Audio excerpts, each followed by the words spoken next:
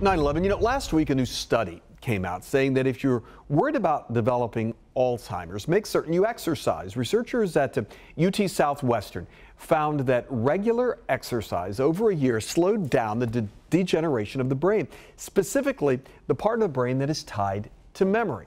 Interesting, huh? Well, while preventing the disease is important, what kinds of treatments are there for people who already have it? And Dr. Joette Giovinco, Dr. Joe, back with us this morning.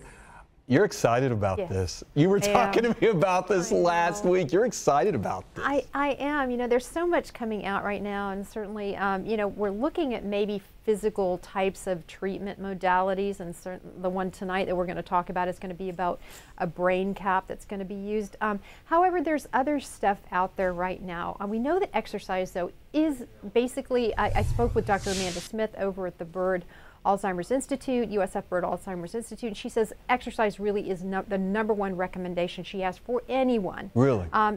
Absolutely, and this new study from out of the University of Texas really does confirm that.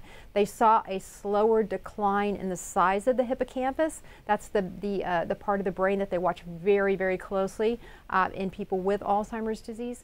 So that really is #1. But the other thing that they're doing there as well is there are multiple drug studies that are going on. However, there has, as she has said, been a lot of spectacular failures in some of those, but there are some now that they are advancing. But they are also trying deep brain stimulation, so essentially implanting a stimulator within the brain, and they're doing that now for older Alzheimer's patients. Previous studies had shown in the younger ones it didn't seem to work as well, but now there is going to be a clinical trial. It is going to be going on between the University of South Florida and Tampa General, where they will be inserting these deep brain stimulators to try to kind of stimulate that area of the brain.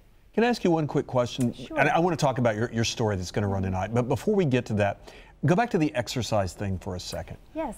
Is that to help prevent, or is it to help people who already have the disease? Well, they believe that it can help prevent, and prevent in the sense of, remember, if you can slow down the decline of the brain or the degeneration of the brain, you're going to decrease or slow the development of the symptoms which incapacitate people. So yes, so definitely, I think that prevention is probably a strong word. However, that University of Texas group is also looking at other things along with exercise.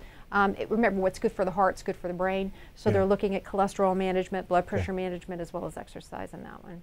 Okay. All right. Let's talk about the cap.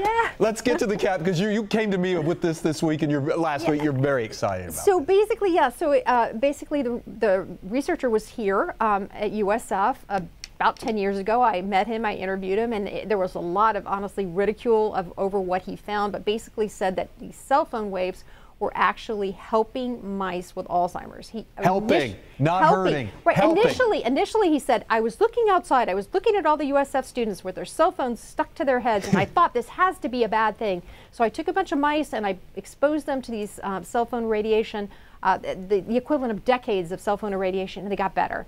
He said it took me 2 years to admit and to publish, because I knew that I was going to be bombarded with individuals that would be skeptical. So 10 years later now, he does have a device out there. It is in clinical trials, and thankfully, even though he's in Arizona now, the trials are going on here in Tampa.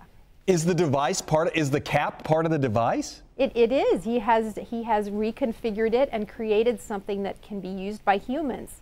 And so it's very early, and I have to tell you, it's promising, but we'll talk about it at 10. Yeah, I hope everybody watches, because really there's a lot of information there. But yeah, it looks like the preliminary results. But remember, tiny groups of people don't mean that it's going to help a larger group necessarily. But all right, I know you don't want to get too much. I know you too well. I've known you too long. You're trying not to give too much away. But we're talking about using cell phone technology, cell phone waves, to help improve an Alzheimer patient. Right, because remember, we have our brains we have something called a blood-brain barrier, so a lot of the drugs don't like to penetrate into the brain. That's been the hard part of getting some of these drugs that worked in mice to work in humans.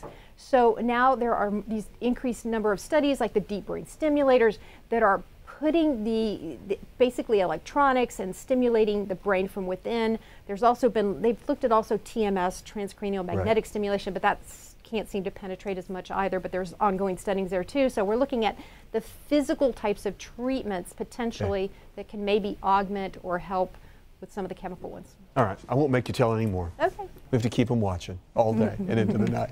10 o'clock tonight. Good to see you. 10 o'clock tonight, right? Yes. 10 o'clock tonight. All right. Thank you, Joette. Thanks.